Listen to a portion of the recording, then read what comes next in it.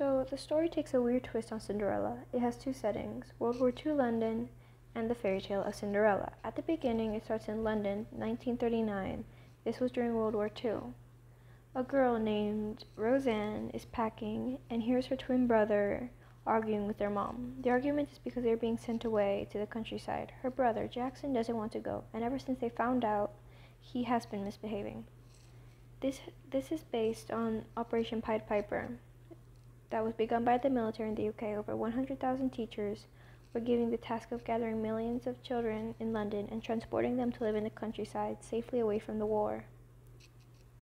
At the beginning, it starts in London, 1939. This was during World War II. A girl named Roseanne is packing and hears her brother arguing with their mom. The argument is because they are being sent away the next day to the countryside. Her brother Jackson doesn't want to go, and since they had found out, he has been misbehaving. This is based on Operation Pied Piper that was begun by the military in the UK. Over 100,000 teachers were given the task of gathering millions of children in London and transporting them to live in the countryside safely away from the war.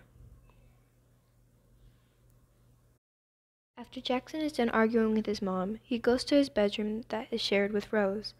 Soon, Rose is called down to the nursery of her 3-year-old brother, Peter.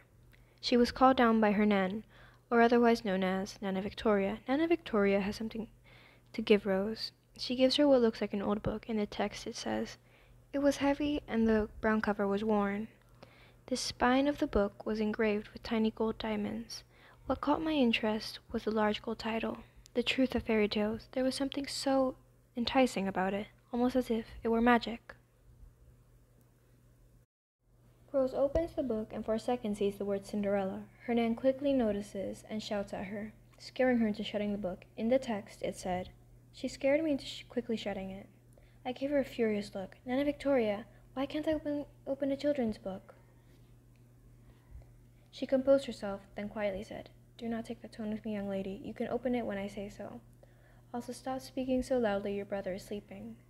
I gave her a confused look and think to myself, what just happened?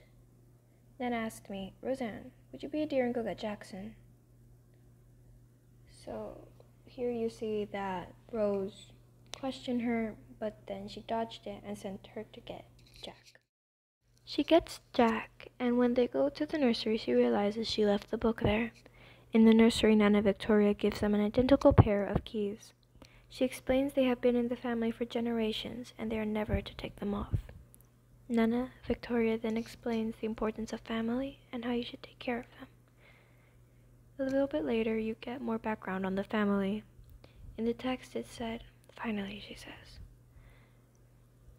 "there's a third key, you know.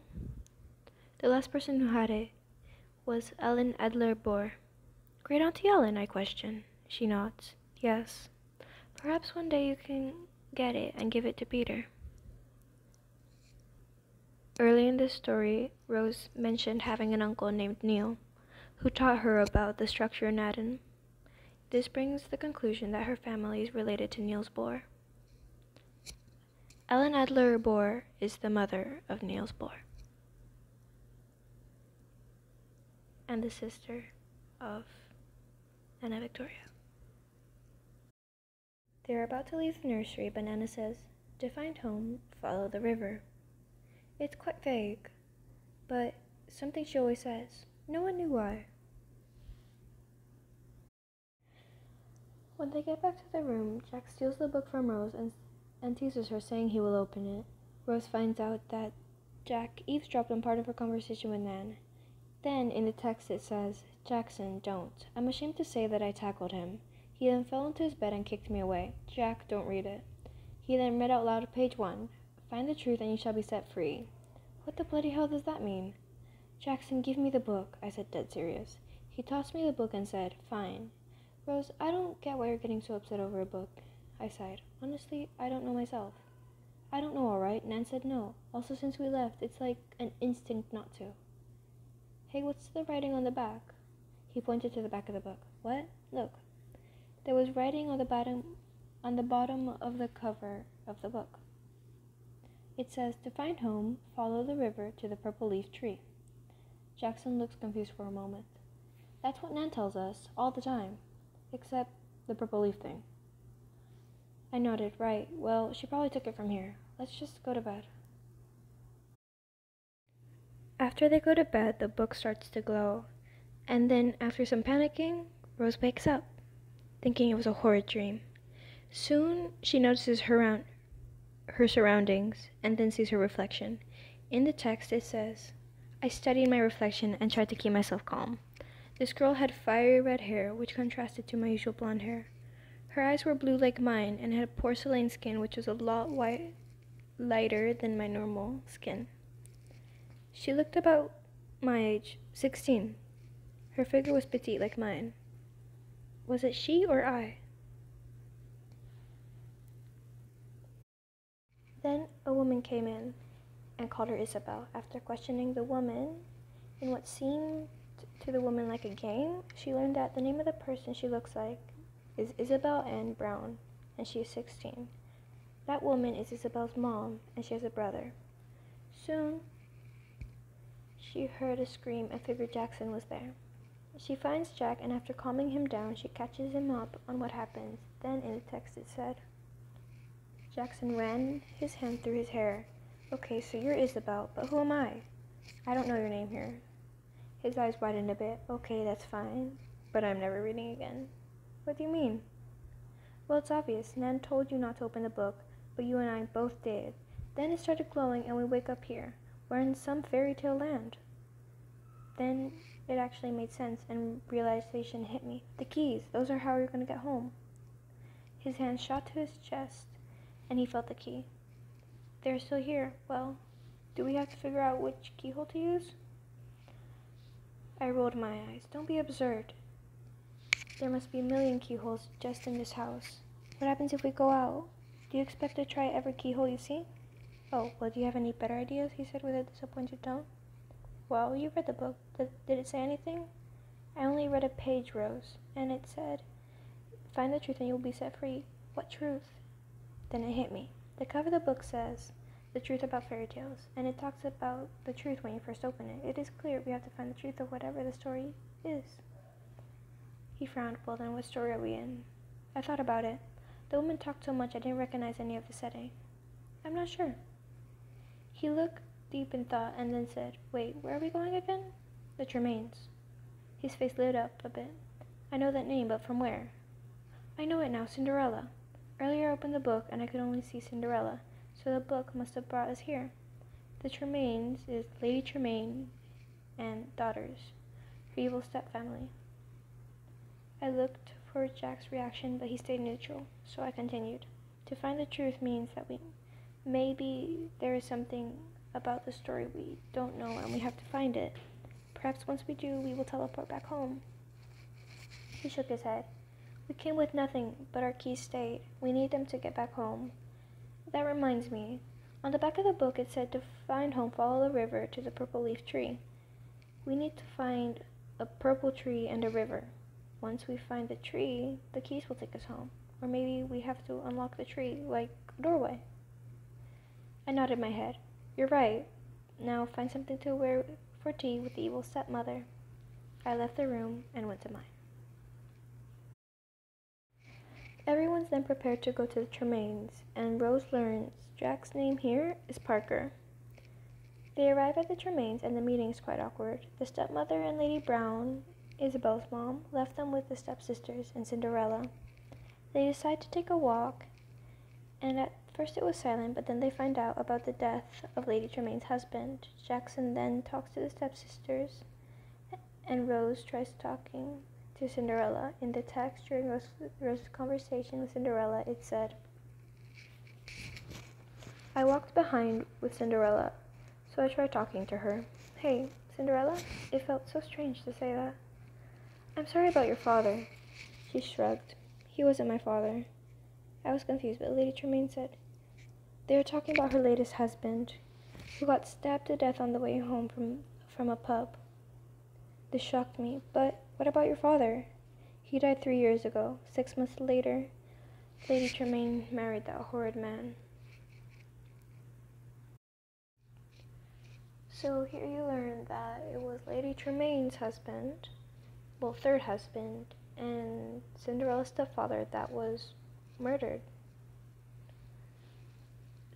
The next morning, Rose woke up and she was thinking like, she thought it was a dream, but then she realized that she's still in this fairy tale land.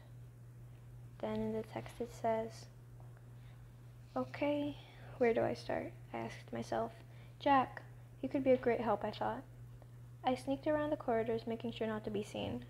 I reached the door that seemed familiar. I carefully opened it, and there was Jack, still asleep. I was so excited that I had no regard for his slumber, and I shook him awake. Jack, I mean Parker, I said. I gave him no time to answer. We have to find out who murdered Cinderella's stepfather. He looked at me with an expression of, are you kidding me? Now, he said. Yes, the sooner we find out, the sooner we make it back. Now get up, I insisted. Go look for suspects or something, interrogate people. I'll stay here, he said sleepily. Fine, I snapped at him. I left his room and closed the door. Later that day, Rose and Jack were to go to the remains again. They saw this as their chance to investigate, and in the text it said, this was our chance to interrogate, but it had to be done inconspicuously. Do you miss your father? John, I asked the stepsisters. We really do. He was the best father in the world. It's so unfortunate what happened to him, especially since we don't know who the killer was, said Audrey bitterly. And how did Cinderella stand with him? She hated him. She had no reasons to. I would go as far as to say she had some sort of mental issues. After a while of talking, I had a good idea of what happened. John was despised by Cinderella and loved by all others. He had left to the local pub at around 6 o'clock, and after 2 hours of not having heard from him, Lady Tremaine went to investigate. Apparently, she thought he had wandered off drunk again. When she was walking by a stream, she could not help but notice small objects in the distance. Despite her fear of rats, she went off to investigate. She was shocked to discover her husband's ship. As she bent over to pick it up, she noticed a small trail of blood. It led to a small bridge. She let out a blood-curdling scream that was heard throughout the village. It was her husband who lay dead, stabbed beneath the bridge. So here you get an idea of what happened to John. He was stabbed and left under a bridge. You also can see that Cinderella didn't like him. So next, Jack and Rose decided to interrogate Cinderella, which didn't go well. In the text, when they asked her, she said, I loved him, she said. He was like my own father to me. This was certainly puzzling. How did you feel about his murder? I asked calmly. I cried on day's end. I could barely do any chores. The more I asked, the further away I seemed to stray from the answer. Everything she said contradicted what we had learned so far. How did you receive the news of his death? Asked Jack. Are you interrogating me? She snapped at us. Because it really seems like it. And I recommend you go back to your own tea party and worry about your problems. That concluded our interrogations, or so it seemed. So in the text, that's what it said. And Cinderella acts like she really loved him and she was like a father to her. But earlier she said, what a horrid man. So you can't really know. Rose and Jack decided to stay behind because Lady Brown lived close by. Then they saw a farmer in ragged clothes, but he was holding a wagon with a beautiful slipper, a beautiful glass slipper. Then they decided to go talk to the farmer. Their conversation in the text said, Excuse me, I asked him. Could you be so kind as to tell us where you found that slipper? I found it and have been trying to sell it for years now, but no one seems to buy it because it came from a murderer. And as you can see, I have had no luck today." Jack looked curiously at the slipper. "Murderer, you say?" asked Jack. "Yes. I was in a wagon about a few months ago with a few other people when we heard a scream. We saw a young girl running through the forest away from the town. She dropped this." He picked up the slipper and gave us a closer look before he continued. The slipper was clearly of much value and could be stripped of its precious jewels lining the sides. And the news spread like wildfire once we knew about the murder. The slipper became useless. Here in the official report, it says nothing about a young woman running through the forest.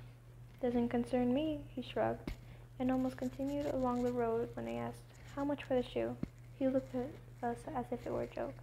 I noticed Jack was about to protest when I told him to see if he could find 26 pounds. "This just gets more interesting every time we ask," said Jack after we acquired the shoe, and I couldn't help but agree. The next day, Jack and Rose once again returned to Lady Tremaine's door. They then sat down at a table with Audrey and Catherine, and they asked them if they had ever seen the shoe. Audrey tried on the shoe, and so did Catherine, and it fit Catherine fitted perfectly. They then decided to speak to Cinderella, who was in the library, and they decided to go interrogate her. They find Cinderella and decide to question her. And in the text it said, "Then I noticed Cinderella, or rather her shoes. They were much larger than the slipper. I see I found Audrey's slipper," she said as she pointed at the slipper in Jack's hand. "Audrey's slipper?" he asked, baffled. "Yes," she replied dryly. I could not help but look around when a letter in a small bag of what seemed to be coins caught my attention. I slowly made my way towards it, pretending to gaze at the books. Jack must have known I was up to something, as he kept her entertained. I was only perhaps a meter away when I froze. A certain book title caught my attention. Cinderella. I was baffled. I could barely think properly when I managed to read the letter, titled "A Simple Warning." It read as the following: "I have written this letter to you, Cinderella, to give you one last chance to pay the money. It shall be paid by the end of next month. If you fail to do so, I will find a way to leak the information concerning the slipper and much more without incriminating myself." I was scared slightly when Cinderella ripped the paper from my grasp. So, there's a letter, but it doesn't say from who, and it concerns Cinderella, and she's in debt because of the slipper. Next, in the text, Rose adds up everything in her mind, and she finds out what happened to John. It says in the text, "It's too late," I said in a teasing manner. As she walked towards the fireplace, I couldn't help but notice her shoes kept slipping. "You murdered John when he was on his way back from the pub. You must have lured him near the bridge when you killed him. You heard your stepmother shouting for John and decided to flee the forest. That is when you lost your slipper, which was later reported to the investigator, whom you bribed shut. She did not look at all as amazed as concerned as I thought. And as for that book," I pointed dryly at the book, "Cinderella. I see you found my book," she said wryly. "And as for the book," she said in an irritating, imitating manner, "why don't you get a closer look?" She pulled out the book, and to my surprise, she threw it at my face. I woke up frantically from side to side. I looked over to my right, and there was Jack in his normal form. "Good to be back," I whispered to him. To my surprise, he answered confusingly, asking, What are you talking about?